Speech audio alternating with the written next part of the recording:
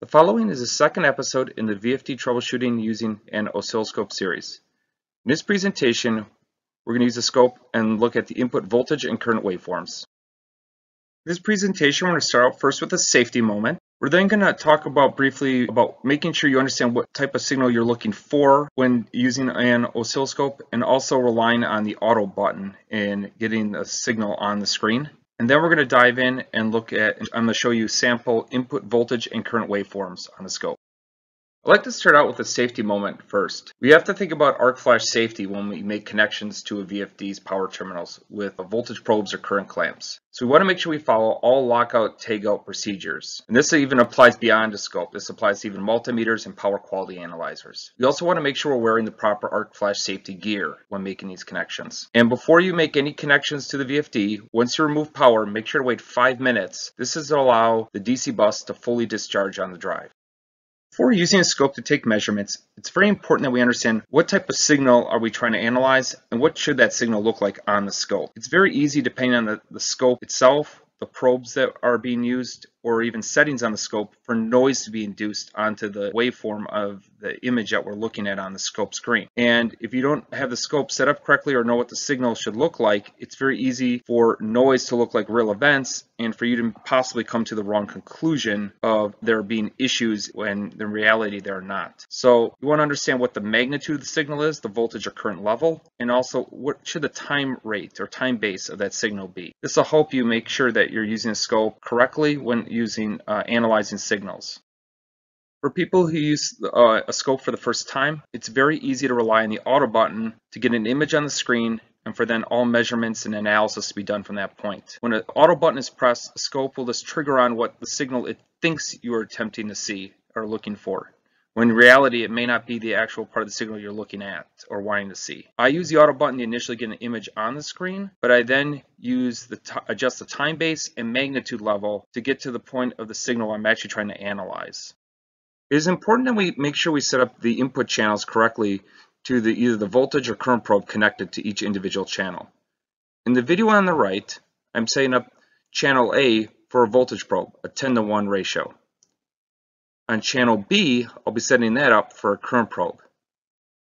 It's very important that these channels are, like I said, are set up correctly. Otherwise, the magnitude of the signal being measured will not be properly displayed on the screen.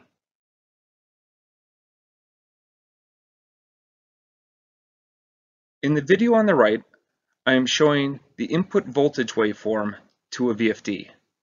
I have the input voltage coming in on channel A on the scope.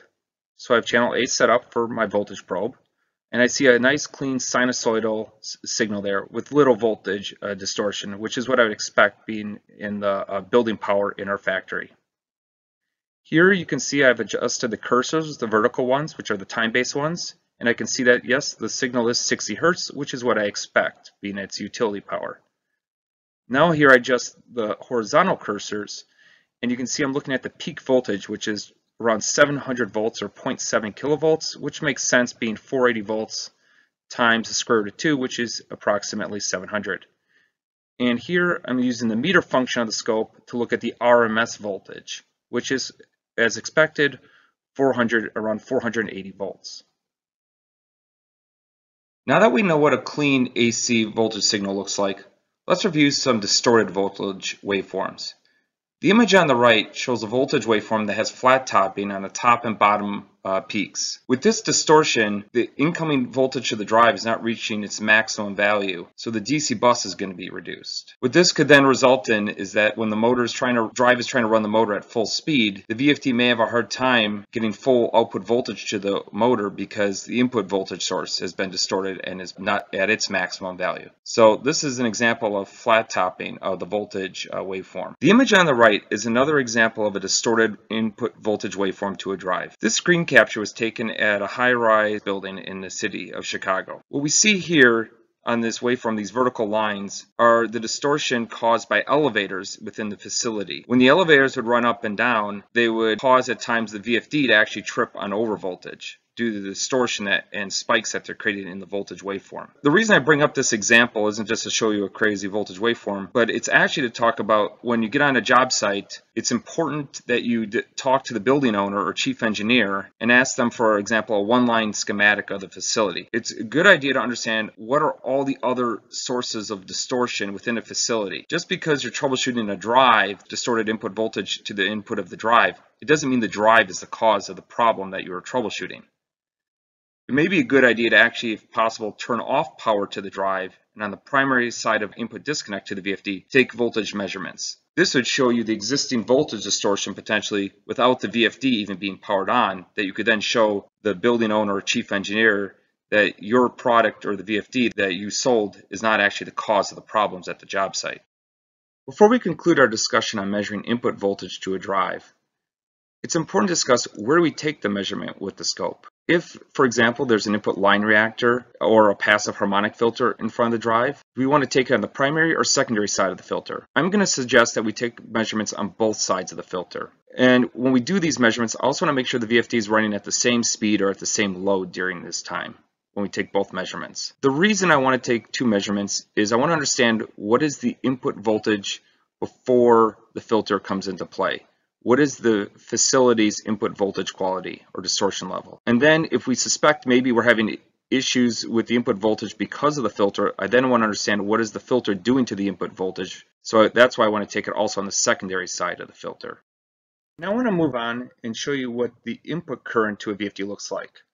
We're first going to start out with a micro drive. This is an ACS320 drive with no input impedance. What I'm doing here is I select channel B, activate that because that's what my input current probe is connected to, and then I deactivate channel A. As you can see here on the screen, I have the classic rabbit ears, a VFD with no input impedance.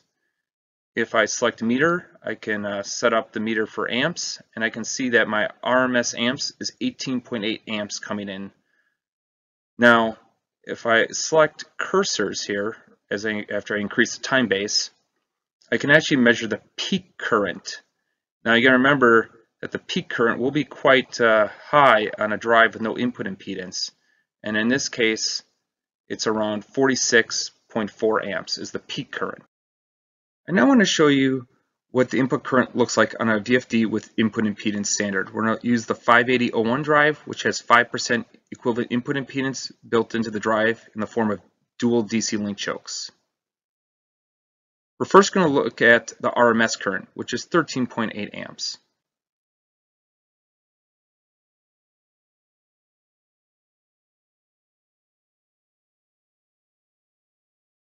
Now we're going to adjust the cursors and look at the peak current.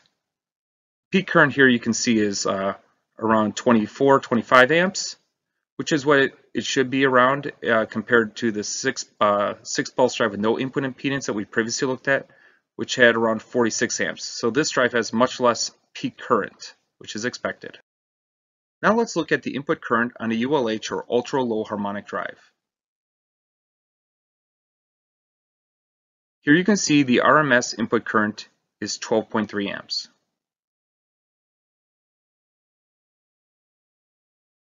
You can also see that this input current waveform is very much sinusoidal, which is expected as we have a low harmonic drive.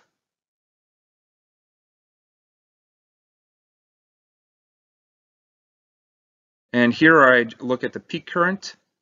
You can see it's around 18 amps, which is what it would be expected, being it's a ULH drive. All right, let's summarize what we've learned today.